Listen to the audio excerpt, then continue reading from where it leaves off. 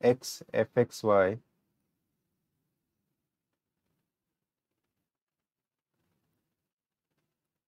या y fxy dx plus x gxy dy equals to 0.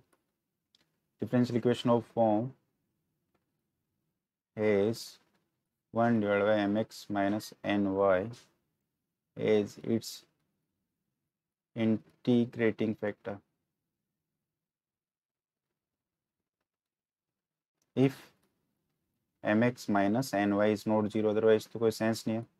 अच्छा, ये अगर 0 हो जाएगा तो डिफरेंशियल इक्वेशन का सॉल्यूशन क्या होगा? That is very easy and that I leave as a practice for you. ठीक है.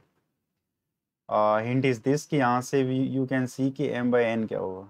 ठीक है, m बाई n की वैल्यू पुट कर दो, m dx, it's that easy. ठीक है. सो अब देखो, हाँ अब देखो, इसको इसको प्रूव किया जा सकता है. इनफैक्ट वही यूज़ करेंगे हम. m dx plus n dy को क्या लिख सकते हैं? This can be return as, ये मैंने प्रीवियस लेक्चर में डिस्कस किया. In fact 1/2 m mx plus ny और D ln xy plus 1/2 mx minus ny D ln x by Y. ये मैंने डिस्कस किया है, you may refer that lecture. ठीक है, होमोजीनियस वाला. सो वहाँ से भी कैन से कि ऐसा लिखेंगे. बस अब वही यूज़ करना है यहाँ पे भी. इंटीग्रेटिंग फैक्टर है मीन्स एग्जैक्ट हो जाएगी डिफरेंशियल इक्वेशन. ये अगर इसको और एन डी वाई को divide by 1 by M x minus N Y से अगर डिवाइड करें, so this should be exact. सो यहाँ से क्या आएगा? 1/2 M x plus N Y divide by M x minus N Y D of log x Y plus 1/2 D L N x by Y. ठीक है, क्योंकि ये तो हो गया कैंसिल, तो इसका एक पार्ट तो वैसे एग्जैक्ट हो गया. This is exact. अब हमें ये देखना है कि ये एग्जैक्ट हो जाए, तो वी आर डन. अब देखो, अच्छा कंपेयर करेंगे तो m और n क्या आएगा इसमें? ये जो डिफरेंशियल इक्वेशन है, if we compare this with m dx plus n dy equals to 0, तो यहाँ से we can say that m is nothing but y fxy. अच्छा, यहाँ पे जो f है that is a function of fxy. ठीक है, x into Y, not x comma Y. ठीक है, और g is also function of x dot Y, multiplication है. ठीक है. सो m ये हो गया और n क्या हो जाएगा? x टाइम्स जी एक्स वाई. बस इनका यूज़ किया जाए. सो देखो, y की जगह क्या लिखना है? m की जगह क्या है? m dx that is y f x y. ठीक है, और x पहले से ही है यहाँ पे, तो x हो गया प्लस y और n क्या है? n is x times ji x Y. Same चीज़ यहाँ पे आएगी, बस माइनस का ही फर्क पड़ेगा. F x Y minus x Y ji x Y. This multiply by D log x Y plus 1/2 D times log x by Y. ठीक है, I hope clear है.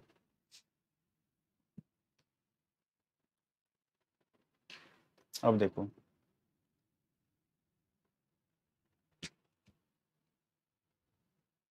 ये क्या हो जाएगा? अब देखो, एफ एक्स वाई प्लस जी एक्स वाई, क्योंकि एक्स वाई तो हो गया cancel, and this is F x Y minus ji x Y D log x Y plus 1/2 D log x by Y.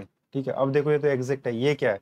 इसको कुछ नया फंक्शन बोल सकते हैं हम, which is a function of x Y. ठीक है, और डी यहाँ पे क्या है? log x Y plus 1/2 D log x by Y, and this is exact in fact. अब देखो इसको क्या है? इसको मान लो यू बोल दो पूरे को, या एक्स वाई को यू बोल दो, तो ये क्या हो जाएगा? अगर एक्स वाई को यू बोलेंगे, अगर एक्स वाई को यू बोल दें और इसको वी बोल दें, या यहीं पे भी वी कैन से कि this is exact differential equation, तो this is H U D log you, उसको डी यू बाई यू लिख सकते हो, प्लस 1/2 log, इसके तो log एक्स बाई वाई दो मिला के ही वी कैन से कि ये टोटल चीज़ ही वी है, तो D we, and this can be written from D alpha, where alpha is a function of xy.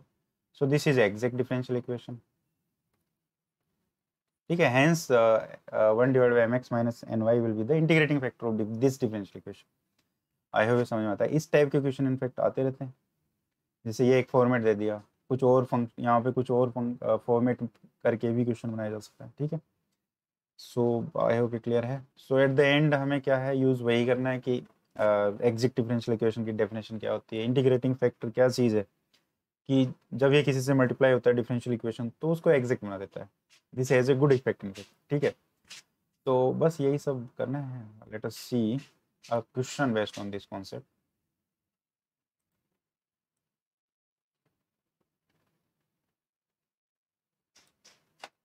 ठीक है, so let us discuss this. तो इसमें देखो ये होमोजीनियस नहीं है, क्योंकि यहाँ पे तो डिग्री सेम नहीं है। यहाँ के की पावर 5 बार आएगा अगर x को के एक्स और y को के वाई रखें, और यहाँ के की पावर 3 बार आएगा।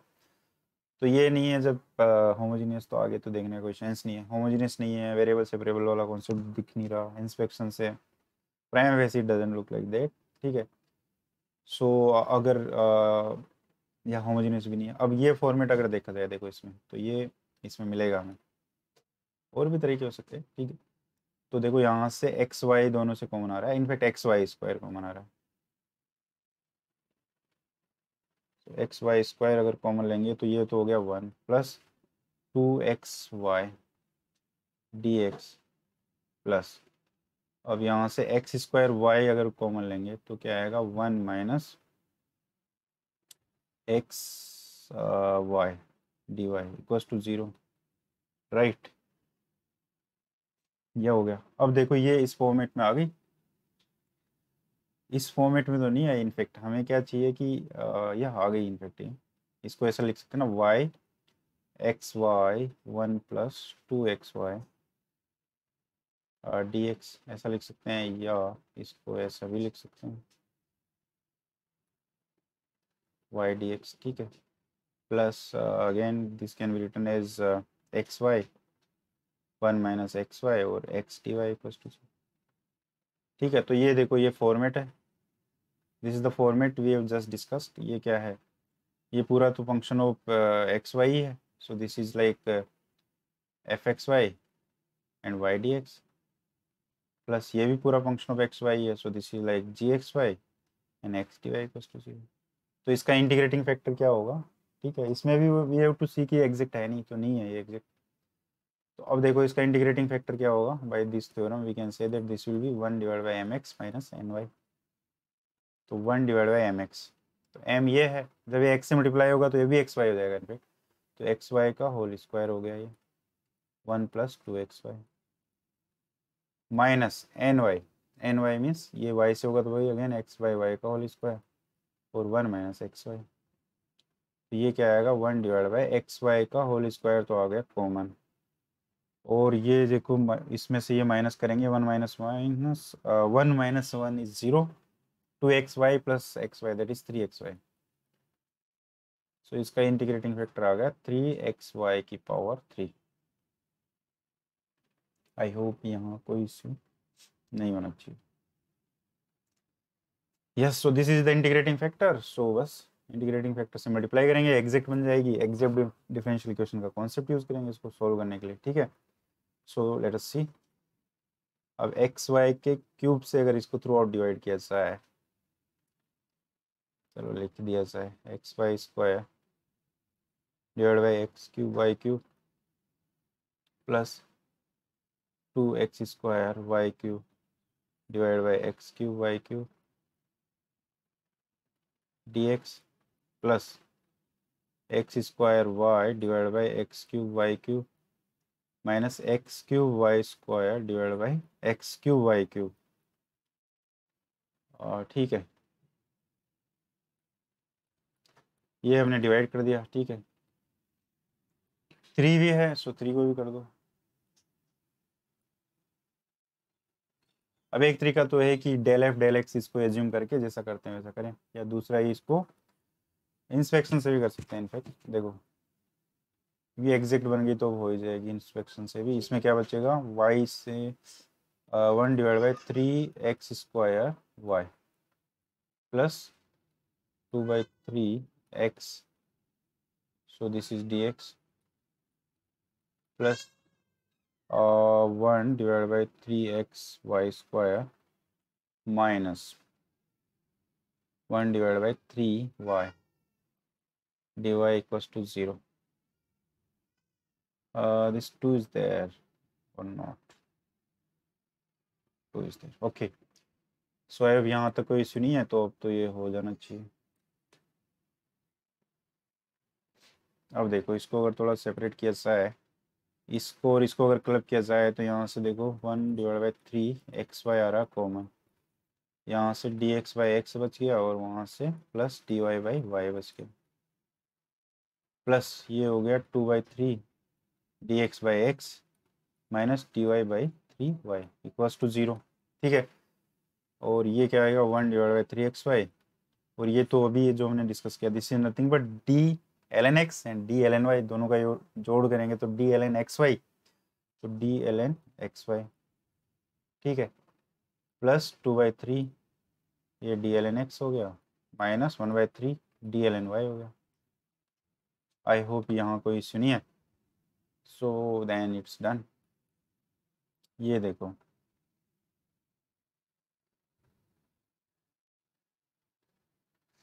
या एक तो तरीका है, चलो ऐसा कर लेते हैं, एक्स वाई को जो है टी एज्यूम कर लेंगे, तो ये क्या हो जाएगा 1 divide by 3t D L N T को वी कैन राइट की, चलो LNT रख दे, प्लस ये इसको 2/3 डी ln x माइनस, या 2 को यहाँ से अंदर ले जाओ, 2 ln x minus ln y equals to 0. I hope ये क्लियर है. अब इसको थोड़ा सिंप्लीफाई कर दिया जाए, 1 डिवाइड बाई 3t, ये dt/t हो जाएगा 3t² plus 1/3 D ln x² equals to 0. बस अब इसको इंटीग्रेट कर दो. This is 1 minus 3/t, T किसको एज्यूम किया था, xy को, plus 1/3 ln x² equals to some constant. So this will be the answer. I hope ये समझ में आता है. तो सिंपली इंटीग्रेट करना था इसके बाद. ठीक है. या इसको डिफरेंशिएशन वाले मेथड से भी कर सकते, एग्जैक्ट डिफरेंशियल इक्वेशन वाले मेथड से भी कर सकते हैं. कैलकुलेशंस चेक की जा सकती है इसमें. 3xy बाहर लेंगे तो dxy प्लस, ठीक है, प्लस 2/3 x बचेगा सिर्फ, हाँ यहाँ से भी माइनस 1/3 dy. ठीक है. So this looks okay. ठीक है. या this is the thing. So I hope समझ में आता है. So this is the, this इस टाइप का फॉर्मेट होगा तो will look for the integrating factor 1 divide by mx minus ny. उसके बाद इक्वेशन सिंपल हो जाएगी. ओके.